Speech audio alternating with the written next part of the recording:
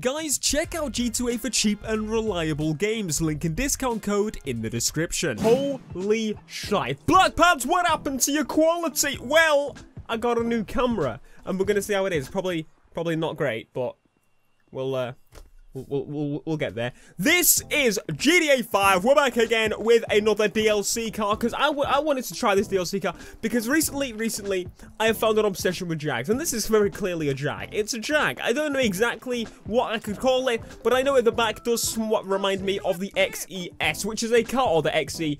I've really been looking at those recently. I absolutely freaking love them. I saw one on the motorway one time, and I was like, from then that point, I was like, I love this whip. And then I was like, I actually kind of want to get one. Anyway, we're gonna jump in the whip, see how this bad boy is. Holy crap, that grumble was insane. All right, let's have a listen to it. It sounds, I don't know. It sounds pretty different. I think it sounds pretty different compared to everything we've driven thus far. I think that's a new sound. Is that a new sound? I don't know. Some of you guys know more than me. You know a lot. Most of you guys know more than me. Is it a new sound? That is my question. But anyway, I was a bit skeptical about this car because of the fact that it's another bloody supercar. Like, the amount of bloody supercars in this game that are exactly the same. There's no one amazing supercar. And I bet you in the future, Rockstar's just going to go, whoops, here's a new supercar that's better than all of them. And all the ones you just got are irrelevant. Money, money, money. I don't know. Like, the amount of money I pay for this DLC to show you guys is ridiculous. But you guys watch the video, so it makes it fair. Anyway, don't buy shark cards. Just, like, earn the cars. Don't buy shark. Rockstar gonna hate me now. Love you, baby. So, once again, we've got this really weird dash style in that you can't see the fucking speedos until a certain speed. The only speed you can see is 60 to 200? Is it 200? 60 to 180. So, I don't know what speed I'm going up to that point, so I may get took for speeding. But that's fine in this car. If you bought this car, and you bought the other supercars, you should have enough money to manage with the freaking law and fines and stuff. This is ridiculous. Look at that! Whoa! It's got some power, alright. It's got some low-end torque. That was ridiculous. Look how close that was. We didn't even tap that thing. Anyway, this design, I'm not a massive fan of it. Why did you put it on? I've got a thing for, like, putting on the design I don't necessarily like. And then seeing how it is, basically, and comparing the other one afterwards, because, well, I mean, that's just the way you do it. That's the way you do it. But straight away, like, stock, this feels pretty much, like, I would say this handling is probably some of the best. It's just more, you can throw it around and not lose control. I love it. Right, let's go and pay Jeff a visit. Hello, Jeffrey. I am here with my OCELOT LYNX. LYNX deodorant, yes, that's what I'm here with.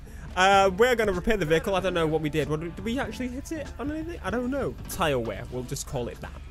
Armor, brakes, bumpers, engine, exhaust. Oh my god, we've got a few options for this. It's annoying that the other cars didn't have options as well, but anyway. We're going to throw on, obviously, the brakes and the bumpers. We've got front and rear bumper. There's a lot of options. We got an aero front bumper. I'm excited. Let's go to painted bumper. You see, I like that. It's a little bit more subtle, but honestly, I think that's better because it's the big Jaag. Or maybe a Maserati. I think it's slightly Maserati as well. Grill. Wait, did I actually... Oh, no, that one's... Okay, no, that is... I didn't realize. I thought that was the stock one. That is not the stock one. That's a different one. That is beautiful. I prefer that so far. I do like the stock one more than that one, though. That's one thing. Go to this. That's really freaky looking. I kind of like it in a way. And then we've got the aero bumper, which unfortunately goes back to the stockish design. No, the just after stock design, which I don't necessarily love. I'm actually going to go with this design. I like that there's a lot of bumpers on this car, because obviously it means everyone's is going to be completely different. Everyone's is going to be very, very different. That, I actually prefer... Oh, that's a hard one, actually. I'd like a combination of the two, please. That I don't like. That's the shit I don't like. Don't you dare remove my diffuser. Oh, now that is an F-type style. That just instantly said F-type to me. I don't know why. I honestly don't know why. That carbon ray diffuser... But that's got a better diffuser. I'm actually going to go with that one, the painted diffuser. I actually really like that one. The chassis, we can put a roll cage in there. I'm not going to do that. Engine, upgrade, exhaust. Few options. We got exhaust sale, lads. Exhaust sale. Buy your exhaust here today. Cheaper than ever.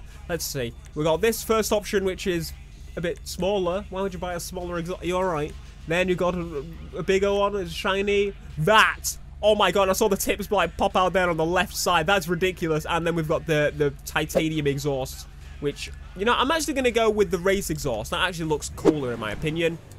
Put some explosives in my car. I'm not going to do that. Performance hood, add some bumps on it, add some holes on it, add a scoop on it, make a carbon hood. It's less over the top.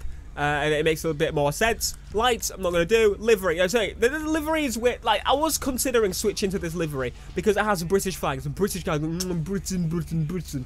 Where's wireless? I didn't know they did that still. Anyway, I kind of like this design. But I also like the no paint at all. It looks scrumptious. This is probably the first car that just looks amazing without. You see, I really like the orange, or like another similar color would be a red. Because the amount of Jaaaaag XESs I've seen in red is absolutely beautiful. I freaking love it. I could join the red crew. But I'm actually not going to do that. I'm going to go with something a little bit different for this one. And obviously by a little bit different, I meant that I'm going to do it differently than red. It's blue again. Why is he doing blue again? It's a Jaaaaag. It just, I think it suits blue. And if I black out those rims, oh. Anyway, we got a mid-level spoiler. Mid-level spoiler. That is a fucking scrumptious, freaking high-level spoiler. Almost. And then we've got a carbon wing, which is smaller. I think you should reposition those. We've got a drift wing, and we've got a GT wing. That's quite big. It's not massively big. I actually really like that mid-level spoiler. I do like the GT wing, but from the back it doesn't look that amazing. But then again, I'm going to black out the rims, so I don't know. I think what I'll do is I'll go with the mid-level spoiler. I just think that's a little bit better overall. Now, these wheels actually remind me of some of the ones already available in the game. They are a bit bigger, which is a little bit annoying, but honestly, I don't think it's going to make that much of a difference, and if I want to, I can change it in the future. But I just want to change the wheels to black. That's pretty damn similar. We go to color, make them black. Or we'll go a bit lighter. We'll go for the that black, and then we'll put the tire design on there as well if we want to. Which I'm not going to do. I actually prefer it without. There it is, boy. Look at this Jaaaaag. Oh, baby. You are beautiful. Look at it. Look how low it is as well. Those arches are almost perfect. Oh, but the front arch is pretty much perfect. Anyway, let's see how it goes. Come on, Jaaaaag. Do a flippity whip. Yes. Look at that control in the cinematic camera. This thing is probably one of the best. Oh my god, this thing drifts better than the bloody drift car that they added. I absolutely love how the tires are sticking out of the back like that. Beautiful. Scrumptious little baby. Oh my god, that was very close. That was very fucking close indeed. But the amount of wheel spin this thing has definitely becomes useful when you want to get it sideways. That is freaking incredible. I think I've honestly found one of the best DLC cars that they have added. I wasn't thinking it was going to be absolutely incredible. I thought it was going to be alright. It's just another supercar. But boy, was I wrong. If they keep doing this where they add in somewhat different handling characteristics for these cars, like this thing, get some wheel spin going and it just wheel spins, and you can slide this thing for a week, for an eternity. Mate, you have no trouble whatsoever. Look at this, ready? Look at that, we better flip. Look at it, almost. Literally, for an update, just go in and make it so that we can choose between different types of tires. Slippery, very grippy, or as they are now. That would be perfect for this game. Absolutely perfect. Maybe off-road as well. Maybe, I don't know, maybe we could just mix it in. It would just really change how the game is seen by car people as well. Because obviously at the moment with car people, it's mostly like you have to use a handling mod to be able to get more realistic handling or more enjoyable handling. Or if you want drifting as well, that sort of thing. But there is ways to do it without, but it's never gonna be as good. That's the point. It's never gonna be as good as did I fuck up my car? I didn't. It's made of bloody British engineering. Of course it didn't break, Theo. But seriously, Rockstar, tweet Rockstar at Rockstar Games. Give us customizable tires, grip and drift. Please, go on Need for Speed. Just do it. Do it, please. Look at it. It's beautiful. I've been thinking about this recently, and obviously you've got BMW and Audi in the UK. If you're in the UK, you will know BMW, Audi, the big dogs when it comes to exotic. Oh yes, look at me and my fancy car. Not like the rich people, but like the people that are somewhat better off, and they go, oh yes, look at my BMW or my Audi. More so Audi because they get them on finance. Audi finance is apparently quite good.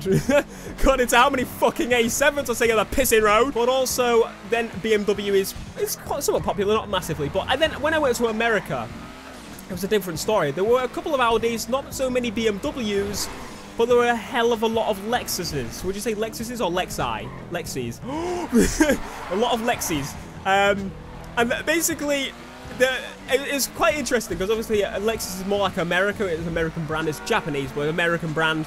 And we've got like Europe. We're in Europe. So, well, we are technically still in Europe for a while. But it's very close to us, so we get cheaper cars from them, basically. American cars are ridiculously cheap, so if Lexus was here, it would be pennies. But because we haven't got a trade deal, I don't want to get into politics, but basically, it's better off to get a BMW or Audi here. But then I was thinking, you know what?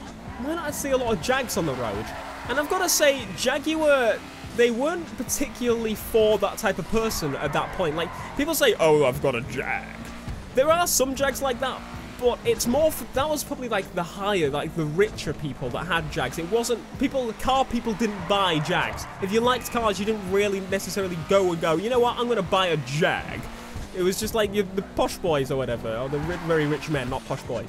But I think with the XES, when I saw that, I've completely changed my mind. Like, if I had an option now to get an Audi or a BMW, I would go the Jag. I'd obviously have to have the option for the Jag as well, but you get the idea. I think they're actually finding their way with their cars, and a lot of, like, they've got a lot of performance cars that us car nut guys is like, but probably never buy because there's always better options.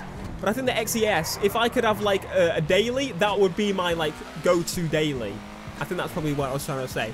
But this video's gone on long enough. Let me know what you think of this car. I kind of rambled a little bit in this video, but I wanted to just talk about some stuff, and I had the opportunity to do so, so I did it. Anyway, thanks for watching, guys. And let me know what you think of the camera as well. If you're wondering, I'm using a 700D. So if anyone asks in the comments in the future, there you go. Anyway, leave a like, subscribe if you are new, and peace.